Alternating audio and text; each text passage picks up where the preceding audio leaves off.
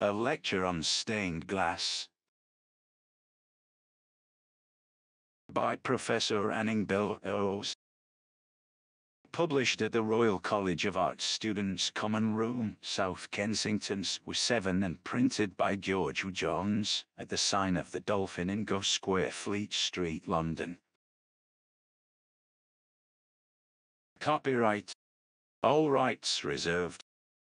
A lecture on stained glass delivered in the Royal College of Art Students' Common Room by Professor Anning Belrose on Tuesday, 31st January 1922. My subject of stained glass is a very wide, vague, large sort of subject, and of course it is quite impossible to talk about it in any thorough way in the course of an evening. You want to write books about it. I thought it would be interesting to you perhaps to talk about the more recent variations and changes, the evolution in the use of glass. The fact that this modification in stained glass is very largely the work of artists trained in this college should interest you particularly. Stained glass, commonly so called, it is a misnomer, for it is really colored and painted glass, is one of the three great Christian decorative arts: mosaic, stained glass, fresco. They are in sequence, roughly speaking, but they overlap. First, mosaic in the earlier 10 centuries.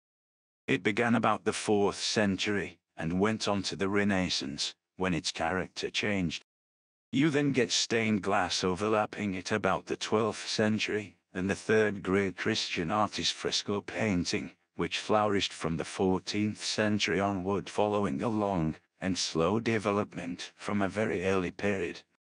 These three seem to be the main arts through which the expression of the Christian religious scheme, its story and its emotion, have been conveyed. Sculpture has found expression in all religions. They have a considerable sympathy in the fact that they all demand plane surfaces, flat or curved, and are all closely associated with architecture. Each of them also has been so important, so dominating, that it has affected the architectural treatment of the buildings which it was designed to adorn. Colored and painted glass is the outstanding decorative treatment of the Gothic period, the age of the cathedrals. The earliest stained glass which we know is, I believe, of the 10th or 11th century, and there are but few examples existing now. The great period runs from about 1200 to 1550 or so in its full vigor. That is the big cycle of stained glass. It went on living after that and is reviving, I am glad to say, nowadays, but those centuries showed its highest and fullest development. It was then that the conditions of life and architecture allowed its completest opportunity of expression. After that it was adapted with a much simpler treatment, with far less color, with more painting on clear glass, to domestic decorative work. And you will see a good deal of continental work of a very pleasant and attractive type of the 16th and 17th centuries. The practical function of stained glass is comparable with that of mosaic. Mosaic is an enrichment of the shadow. Buildings designed for mosaic usually have quite small windows low down in the big domes or sparsely set in the side walls, and it is the mosaic enrichment of shadow, vaguely lit by reflected light from these windows, which gives it its highest beauty. The peculiar charm of mosaic depends largely on the gold treatment of the background, which is infinitely more attractive when seen on curved surfaces and lit from below. Stained glass is a method of glorifying and modifying the light which enters a building. It has a wide range from a limpid clarity to rich and even somber depths. Its power of emotional suggestion is considerable, and this doubtless commended it to the medieval mystics. The spiritual function of stained glass is like that of mosaic, by a noble beauty of treatment to present elevated ethical and religious ideas in a worthy way. It may do this by means of symbolism, or by typifying virtues and moral qualities by individual figures of great characters from mythology or from religious history. For symbolism and these type of figures it is peculiarly suited. Further, its function is to enhance and to deepen the mood of religious exaltation, which the architecture of the building has already suggested to the worshipper. Stained glass is essentially a method of strengthening, carrying further and enriching the mood in which the worshipper finds himself when he enters those noble buildings. So full of the sense of aspiration and exaltation, and of the mystery which lies behind the outward show of things. That is just by way of showing you the sort of attitude which I believe we should adopt towards stained glass. You must realize that your work is more than making pleasant and agreeable color and striking occasional note of beauty. You have more than that to carry out and deeper feelings to express. Now to come down to the material, to what is called stained glass. The fact is, it is merely colored glass. It is glass melted and mixed up in the pot with various colored oxides, green, blue or red, whatever you want. Then the blowpipe is put in, and with a quantity of the sticky mixture attached to it is then blown out into a large bulb, just as ordinary window glass is, and cut off and flattened out on big tables to cool. The beauty of the quality of stained glass is very largely owing to the irregularity of the thickness of it, and you often get subtle variations in the color, streaks, blotches of color, and so on. The thickness of the glass makes quite an appreciable difference in the depth of the color, as you can easily imagine. One selects from the large sheet of glass the particular piece which contains a tone of color one wishes to use. Another treatment of glass is very largely used. This is called flash glass. It was found that if the glass were colored right through with vigorous blues, ruby reds and greens, it became so deep that you did not get enough light through it. So quite early they found out a method by which a film of color could be applied to a sheet of clear glass, usually of a greenish tinge. You have the same thickness of glass as in the other method, but the color is in a thin stratum on the surface of it. This flash glass has another advantage which we occasionally make use of. You can work away the thin veneer of color, leaving only the dear glass, an obvious method for making patterns. It used to be done by means of a wheel with which you ground away the surface rather laboriously. Now you stop out with Brunswick black the part you do not want to eliminate and apply acid. It is the same method as in etching, and when you get down to the clear glass you get rid of the acid. Then you can paint in your brown paint or yellow stain, and you get quite an attractive effect. You will often see it done in rich robes, and in crowns, and things like that. It is quite useful and workmanlike, but if it is used too much it becomes tricky and pretty. Now for the practice of the craft. I am afraid this will be very commonplace talk to those students who are working at stained glass, but possibly some others will be interested. I particularly hope the more advanced painter students may be interested, for it is to them one rather looks to take to stained glass in the last years of their education, when they have become fairly competent in drawing and design. That is the time when stained glass should become to them a very attractive and fruitful means of expression. The modern practice is extremely like the old practice. The craft has the great attraction, to my mind, of being one of those crafts which have changed very little all through the ages, and the workshop method of executing stained glass now is very much what it was in the earliest days.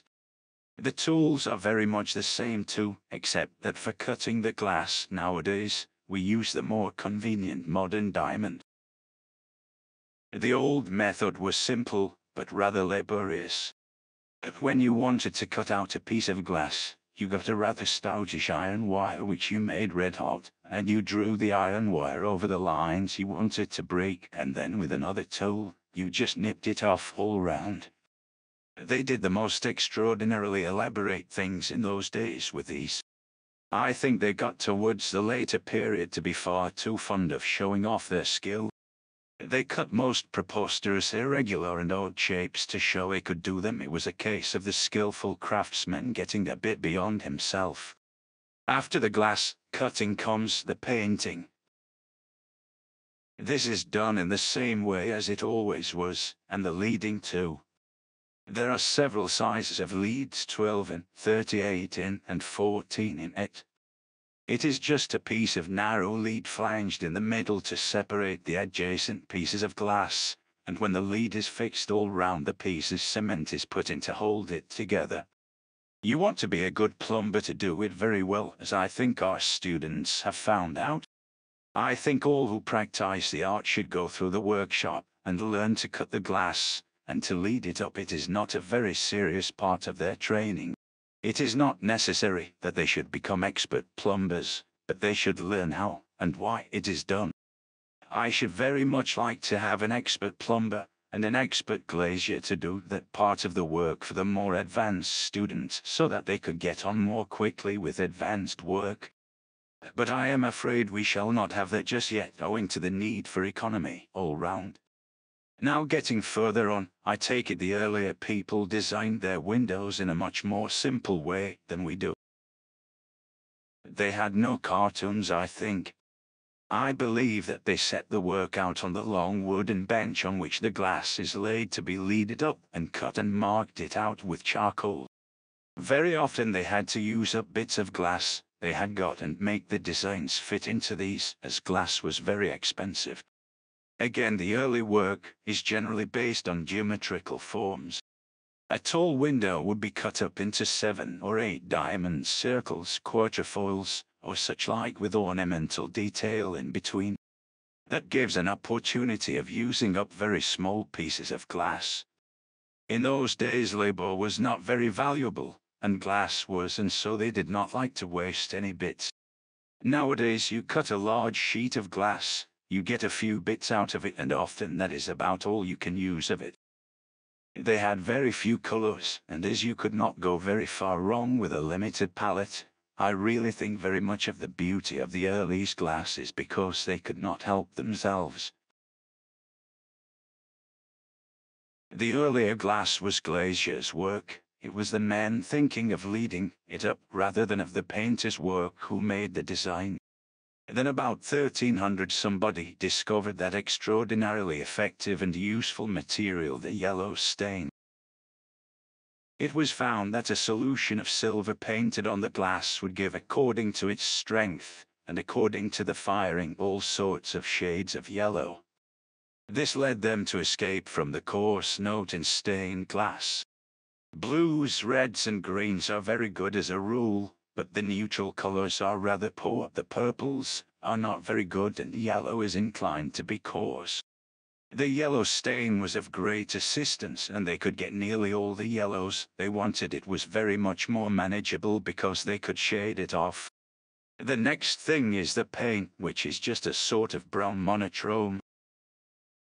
It is a color which has an affinity with glass, which when fired fuses into the glass and becomes part of it. There are what are called enamel colors. That is to say, they are enamels painted on and fired over the glass in the same way that the brown paint is fired on, and they give, of course, variations of color necessary in heraldry. This method is rather to be distrusted, because it can only be used safely in small quantities. It is inclined to flee and disappear in large spaces. We have now dealt with the main materials: the glass, the leads, the stain, and the paint, and I think I have said all that is necessary about the materials themselves. Once you know your materials, the production of a stained glass window is essentially and properly a piece of communal work. I do not a bit sympathize with those people who say they do the whole thing themselves.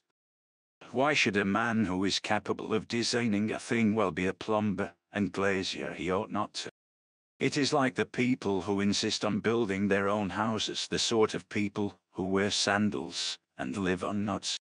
Besides, it is so unsocial. It is so much better that it should be a communal art. I like to think that the man who cuts the glass and the rest have some kind of interest in doing the work. They are not merely your slaves to do a cute and dried job merely arbitrarily.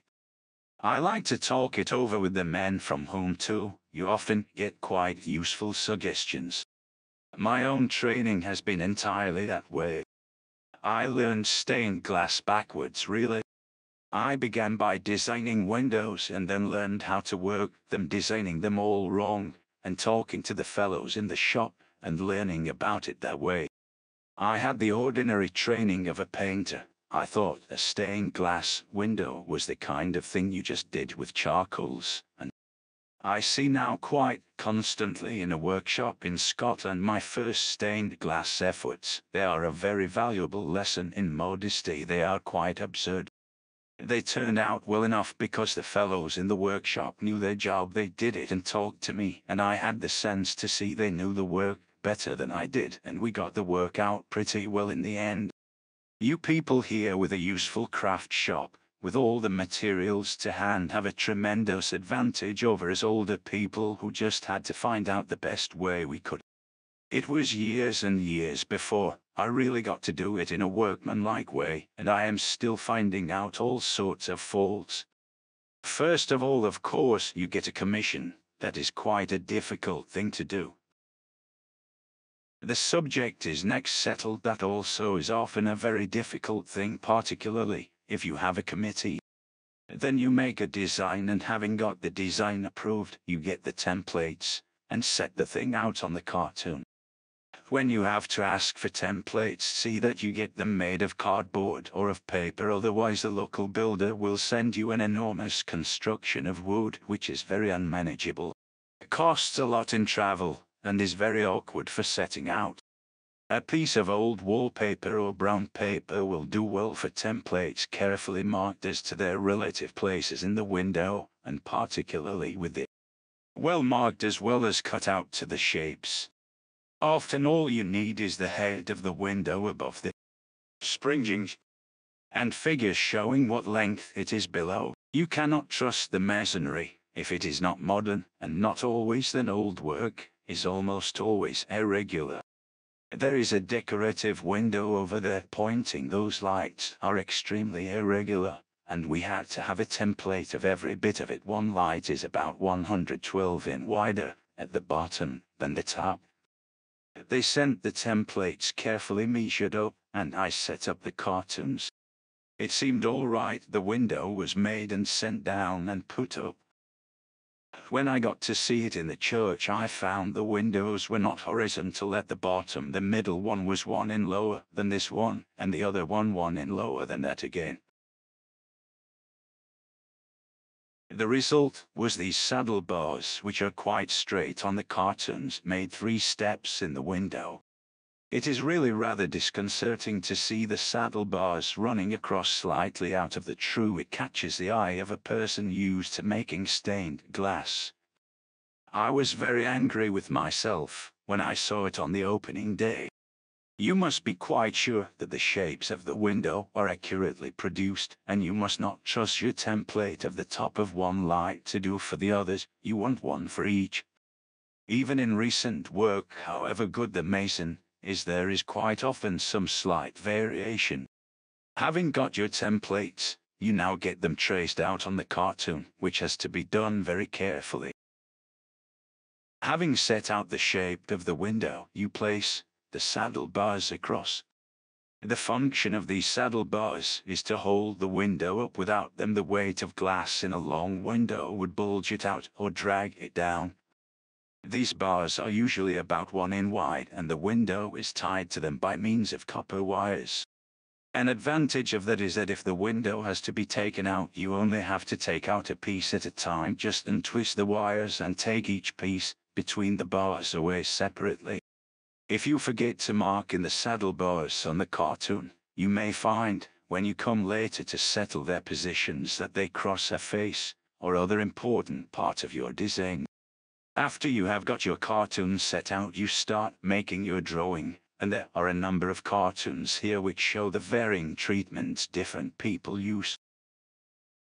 The usual method is to draw them in charcoal, and leave the color to be taken from the small sketch. You will see some very admirable sketches here by Martin Travers, one of our old students. One can fairly trust to these to do the main color of the window. They are so close to the design in detail that the sketch is quite enough to make the glass from without coloring the cartoon. I find myself rather less decided than that, and I am so inclined to vary the design on the cartoons that I have to color them just to make sure I am not losing the proportion or the distribution of color. If you are able to stick close to your sketch, you do not need to color the cartoon. If you are a person who varies, it is best to color the cartoon. There is also this to be said. One is very much inclined in doing elaborate charcoal drawings to put in a great deal too much detail, and not to trust the glass enough. Glass itself is such a charming material that often the less detail on it in paint, the better the effect. When you have done your cartoon, it goes into the workshop and is laid down on a large bench. A stretch of tracing lining is placed over it, and the middle line of each of the leads is traced. That line is drawn so as to be as thick as the central flange in the lead. It is to separate the two pieces of glass. You have now a map of the window. Then all these shapes are numbered, and they are either cut out or another tracing is made and is cut out and numbered again. The colored glass, which has already been chosen, is then laid over the paper shapes of the separate pieces and is cut out and also numbered. All your pieces of glass are numbered and correspond to the numbers on the tracing, so that their places may be readily found. Before this you must have chosen the glass. If you are not the head of a workshop, the most practical method is to go through and choose with the foreman, who is often a very intelligent man. You choose the main colors, you choose your 2 or 3 principal reds, and 2 or 3 principal blues, and greens, and as they naturally carry through the window, they keep the key right. Then you have to leave it to him to choose the minor tints, the various variations in these shades of. There are a great many variations. You want an expert man to choose those. You cannot do it yourself unless you own the workshop and spend your life in it, because you do not know the stock. If you do own the shop and spend your life at it, you find in a short time you have got the business to get. You have got to keep your men employed, pay your rent and wages. You spend most of your time in getting the work and the rest of your time doing the cartoons, and you have not got time to look into the details of choosing the glass. It is not a practical thing. Nobody who is essentially a stained glass man can do the whole work himself. He has got to trust to other men. It is necessarily a piece of communal work. The men work better if they have an interest in it. Of course, though, you supervise the whole and alter any piece you don't like. You have the glass chosen, the main tints, and they are then cut out, and the shapes all being settled by means of the bits of paper I spoke of. Then they are fixed, as you see here, on a large sheet of plain glass, fixed in the positions they are in on the cartoon. All the separate pieces of glass for as large a portion as it is convenient to paint at one time. Then you put it up against the light and you paint them from your cartoon, or they are painted by a competent man. That is the beginning of the final stage. After they are painted once, they are fired, and generally painted a second time, and sometimes they are done a third time with a sort of turpentine paint, they call it. Each time it is fired, the paint fades a little. The second painting is largely needed to strengthen what is fired away in the first. One is supposed to know what is to happen in the firing, but sometimes unfortunate accidents happen. After it is all painted, the leads are put round these pieces. They are cemented together, and that is the window finished for fixing. Now a word about the modern tendencies in stained glass, and I am very glad to say this is illustrated very largely by old students of this school. I speak of modern tendencies as compared with those of 30 or 40 years ago. Modern works since the Gothic revival, such as the work done by artists of standing and distinction, the works of Rossetti, Maddox, Brown, Burne-Jones, William Morris and others, I think the principal alteration has been very much in the use of leading. That sounds perhaps unimportant and vague to those who have not been working in stained glass, but it is really of the first importance. The leading theoretically and almost always in medieval people was simply done to separate one figure or one color from another, to separate the head from the clothing and the armor from the surcoat and such things as that.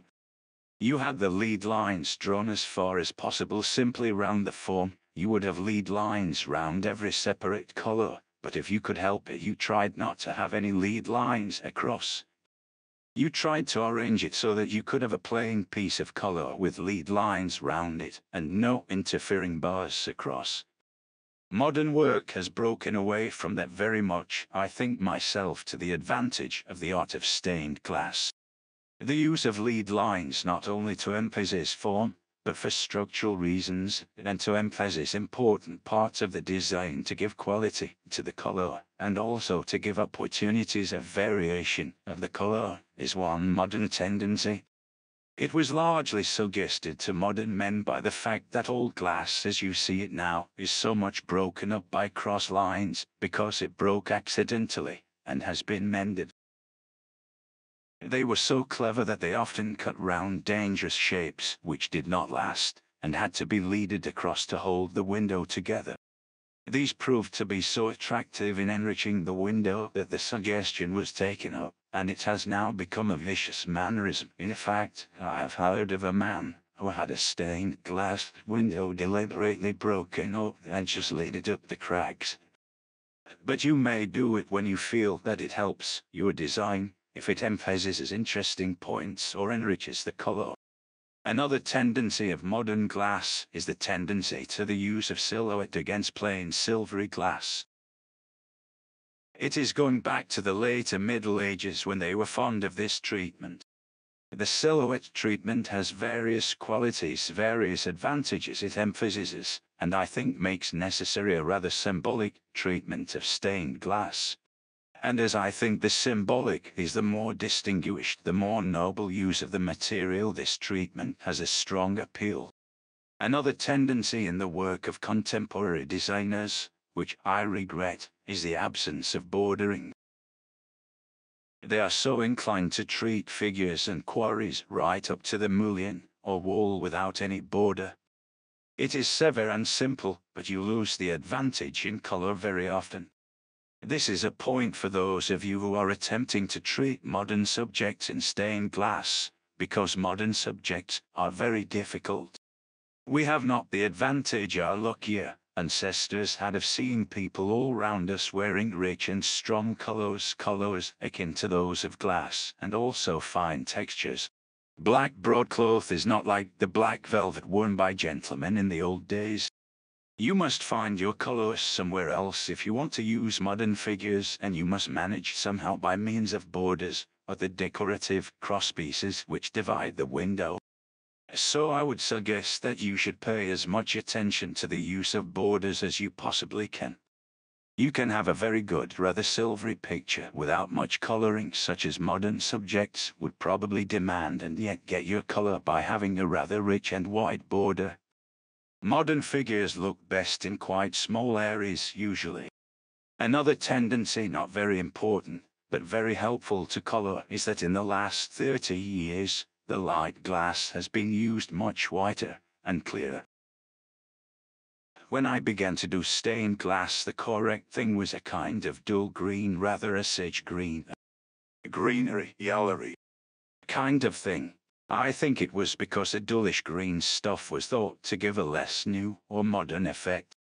As you probably know, very little glass is white. It nearly all has some tint. The contrasting strong color knocks it out and makes you think it is clear. There are a few sorts of glass of a really clear, limpid quality, but you cannot use them too much. They are far too dazzling. Another tendency is, I think, to use more primary colors. Strong colors are used more, and not so many secondary shades. That is because the strong colors, the real colors, red and blue and green, the sober and the somber, the deep and rich colors, are the most effective contrast with this very silvery white. When you get into half tones of browns and grays, you get rather a dull effect. The work done by good men 30 or 40 years ago is often of that character. If you go to Christ Church Cathedral, Oxford, There are several windows by Burne-Jones and Morris, quite good ones, but they look rather washed out except the earliest one, which on the contrary is very vivid. It is partly because the glass itself is not as deep and strong as it might be, and partly because there is not enough lead, the pieces are rather too big, and partly perhaps because there is some very good old glass to be seen nearby. Another tendency, which is a good one, is the increased reliance upon painting in line, the increasing avoidance of that flat matte affair, which has been the workshop tradition up till recently. Like many modern workshop traditions, it is simply one of incompetence and mental idleness. It means they did not know how to do it better, and you could also employ cheaper labor, because you do not want the same type of educated man to do it. There is now a school of young artists who are doing very good work, and I hope we shall soon have more, both men and women. Like pottery painting, it must not be timid. You have got to do it with a decided, firm, steady stroke. It does not do to be feeble any more than it does on pottery. It is the vigorous, quick line you want. Vigor is even more important than academic accuracy. But of course a good man can do it correctly. There is also considerably more restraint in the amount of pattern on costume border sets, and therefore more reliance on the quality of the glass itself. Those elaborate and ingenious patterns so general in, at any rate, the greater number of late 19th century windows, are found to be tedious and worrying. Their object was as a rule to enrich a rather poor quality of glass. Nevertheless, well-designed pattern work is very useful when judiciously used. Now a few words to students who propose to take up the study of stained glass. First of all, get thoroughly used to the material and practice painting it, leaving the design of less important detail until the glass is being handled. The constant danger to the designer is the cartoon. I find that new students are far too apt to make elaborate cartoons before they are sufficiently familiar with the glass itself, and to cover them with details of ornament of a character which will not really help the result. Stained glass is severe and at the same time rich. As with every technique, the subject must be inseparable from the treatment. The artist's subject, that is. This is not the same as that which the spectator regards as the, and it is not the art for art's sake subject. It is not beauty divorced from meaning, except in the simpler forms of lead lighting or patterns in color. These are often useful, often wanted, but they do not demand the highest imaginative qualities which our art can express. I have little sympathy with the desire to reduce our arts to the abstract. It is too austere and too puritanical an ideal. They are the better, I think, where the work is conceived in a moment of fervent exaltation. It may be religious, it may come from poetry, from music, from the external beauty of nature. It may come as the wine comes, one knows not whence, but it sets a flame, as it were, to the imaginative mind, and in that flame the artistic subject is born. Now, without a real grasp of the craft, this moment is wasted.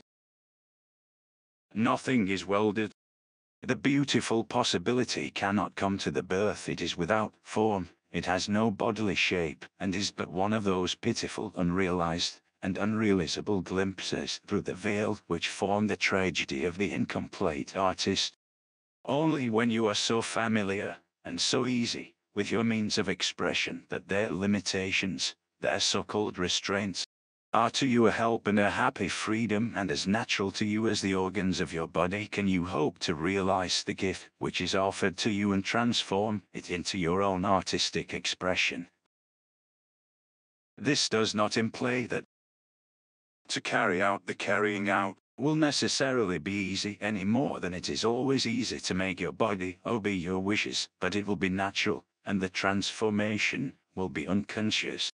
Just as a schoolboy is transformed into a cricketer quite unconsciously, but yet cricket is not easy. To get down to facts, what all this means is that you must work at your technique until you never dream of wanting stained glass to do the things which stained glass won't do. Now stained glass is at its best, as I have said, a severe and yet rich form of decoration.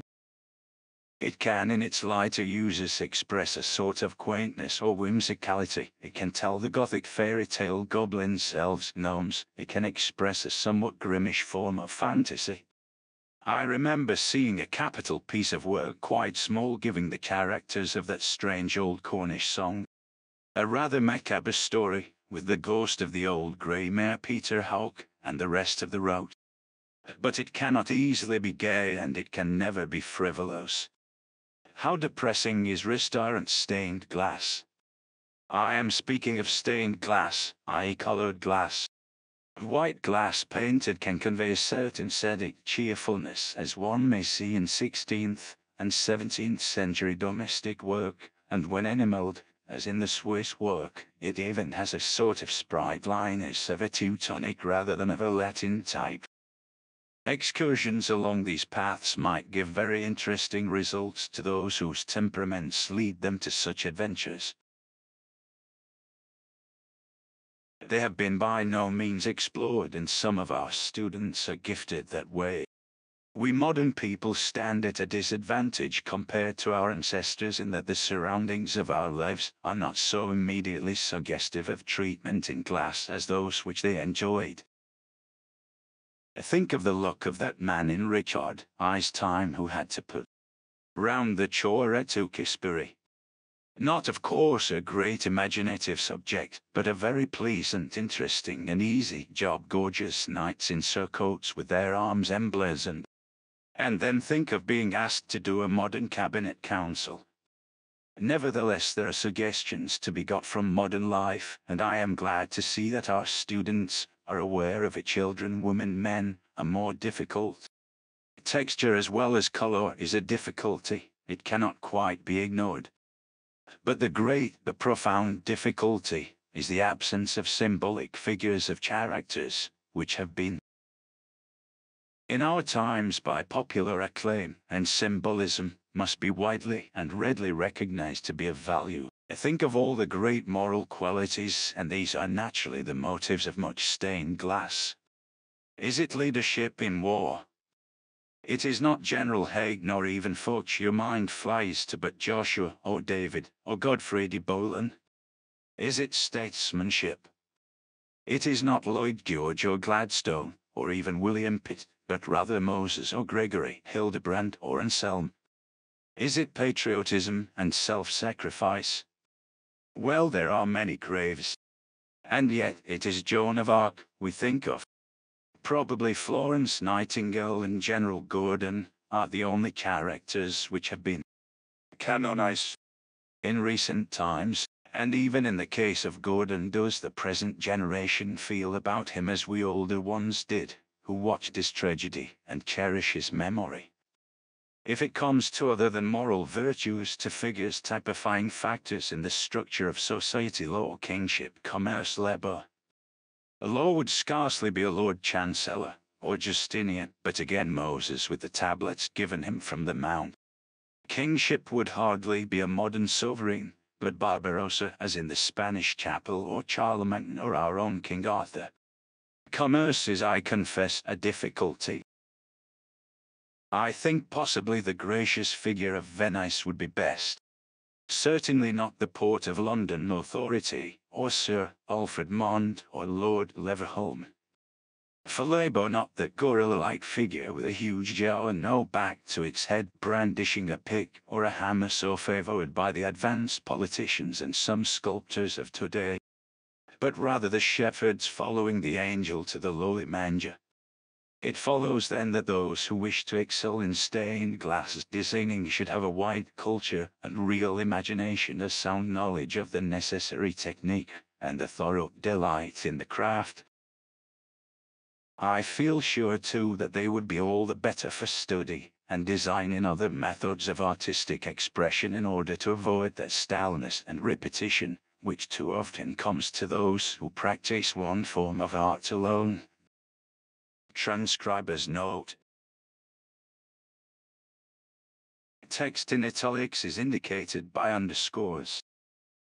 No changes were made to the text as printed.